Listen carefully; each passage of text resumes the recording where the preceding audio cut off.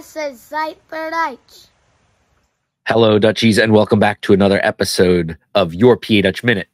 This is the third and probably final video in a short series I've been doing on Pennsylvania Dutch trivia facts. I did an episode that looked at some trivia facts from the 1700s, and then I did an episode that looked at facts from the 1800s. And now I close this mini series out with some facts covering the 1900s. If you didn't see the 17 or 1800s videos, they are, of course, on the YouTube channel. You can go back and watch them at any point, where all of our content is stored, of course, not just those videos. So feel free to check those out if you haven't already seen them. But today we're dealing with the 1900s. So let's jump into it. I picked four things, five things. I don't remember, 4 or 5 things. Of course, there's plenty of other things, but these are the ones I thought, yeah, let's go with these because I think there's one or two in here that maybe a lot of people aren't aware of, and then there's some that I think most people are aware of. So it's a nice mix, I think. Again, you're at a dinner party or you're somewhere and there's an opportunity for you to throw some useful trivia at people, and you want to do it PA Dutch style. Here you go. All right. So the first trivia fact for the 1900s is that I'm going to share with you. In the 1900s, that century saw 2 presidents serve in the White House with Pennsylvania Dutch ancestry, and that was Herbert Hoover and Dwight Eisenhower. And of course, they both served in the first half of the 1900s. Well, Ike was throughout the 50s, so but definitely in the earlier part of the 1900s as opposed to the second half. Both of them, if you look at their family trees, can trace lineage and great grandparents, etc., back to Pennsylvania Dutch stock in southeastern Pennsylvania.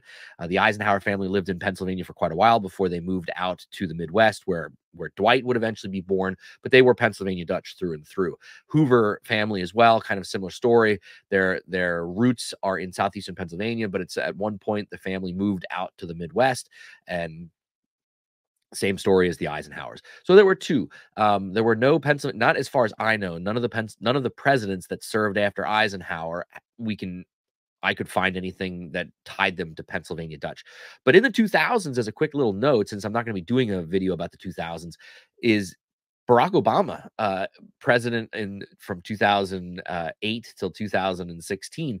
He had Pennsylvania Dutch roots. I don't know. It was in my video on presidents that have Pennsylvania Dutch ancestry. He had great grandparents that were Pennsylvania Dutch. So there you go. But for the 1900s, we got Hoover and Eisenhower. Fact number 2.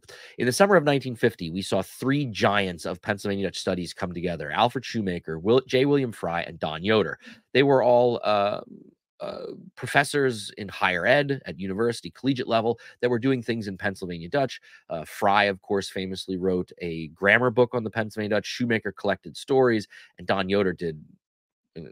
I can't begin to list the things that Don Yoder did in regards to Pennsylvania Dutch studies, but these 3 gentlemen came together in the summer of 1950 and decided that they wanted to create a new festival to highlight the Pennsylvania Dutch culture. And that became known as today as the Kutztown Folk Festival. It is still going on, of course. This year, it will celebrate its 74th birthday anniversary. And what's really important about this is, yes, it tells our story, but the Kutztown Folk Festival and the work of these 3 gentlemen created the very first folk life festival in the United States of America. And what that means is it was a festival dedicated to showing off a culture and teaching about a culture with actual artisans, craftsmen doing the work and showing the tourists or the people who would come to the festival how our culture does what they do. And if you go to the Kutztown Folk Festival today, that tradition is still being carried on. You can see people making candles, tinsmiths, how we traditionally threshed grain, quilting, of course, our foodways. So it is it is the oldest folk life festival in the United States and one of the largest too. And year after year gets ranked as one of the best festivals, always in the top 10 festivals that you can go to in the entire United States of America. So we got to give a shout out to Mr. Shoemaker, Mr. Fry, and Mr. Yoder for their vision and their forward thinkingness to create this festival that still lives on today. Fact number 3. Sebastian S. Kresge, born in Allentown, Pennsylvania in 1867, from good Pennsylvania Dutch stock, would go on to create 2 companies. At the time, they were both department stores. S.S. Kresge Company and the Kresge Newark department stores. But eventually they would merge into what we know as Kmart. Now, Kmart is no longer around. I don't think it's around anymore. Of course, Walmart dominated when it came onto the scene. But I can remember as a child and throughout the 80s and 90s, of course, Kmart was a staple as a discount department store. You know, you could go to Macy's and you could get high-end stuff, and then you could go to Kmart and get stuff that you needed for a lot less price. It wasn't a Macy's, and they never advertised themselves as a Macy's, right?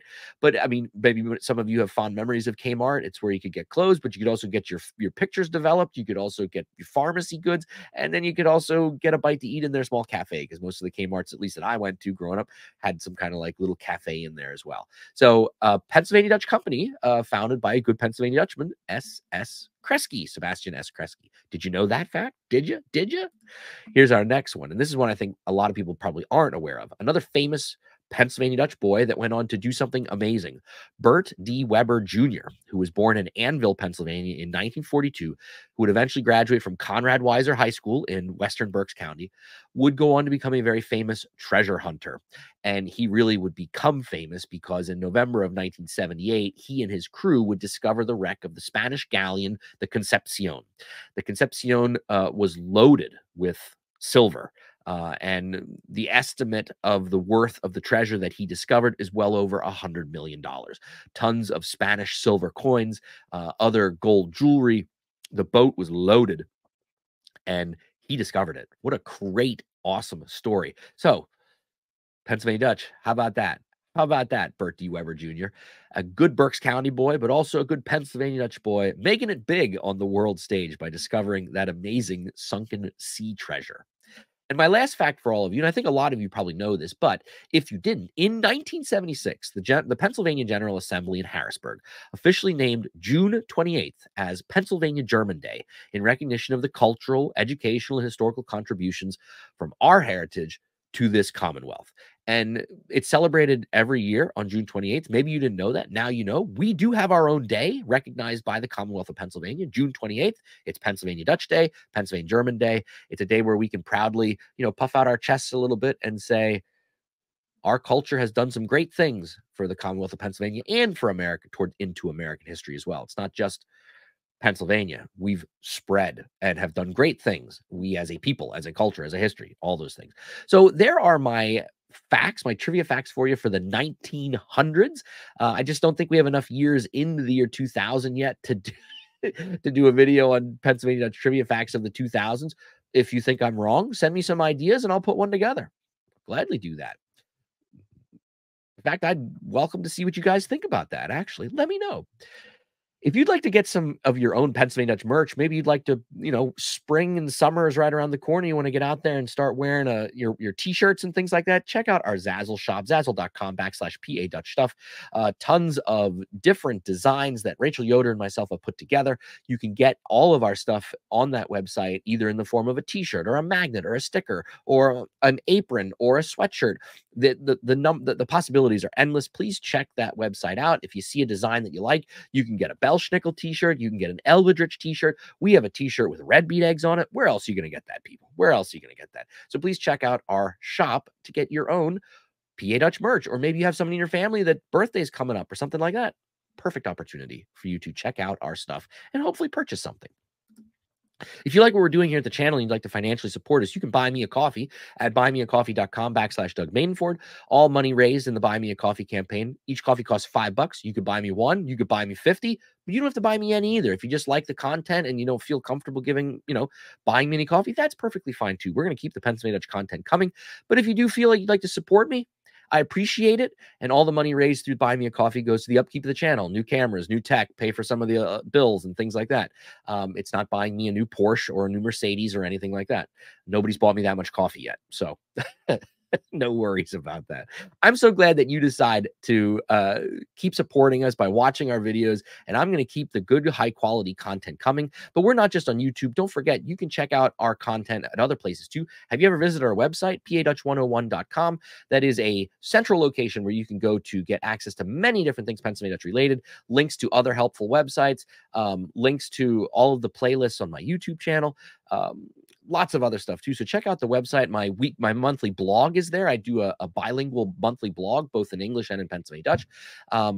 It's a one-stop shop. So check out padutch101.com. And if you are on social media, you can follow us on Facebook, Instagram, and X, what used to be Twitter. Just look for @padutch101, where all of our content is also proudly on display and where I can interact with all of you on a one-on-one basis on any of those platforms. So if you're out there, look us up, give us a like, or give us a follow. If you haven't subscribed to the YouTube channel yet, please do. Tell your friends about the good things we're doing here at PA Dutch 101. We're going to keep that high-quality Pennsylvanisch Deutsch content coming at you throughout the year and into the future, of course.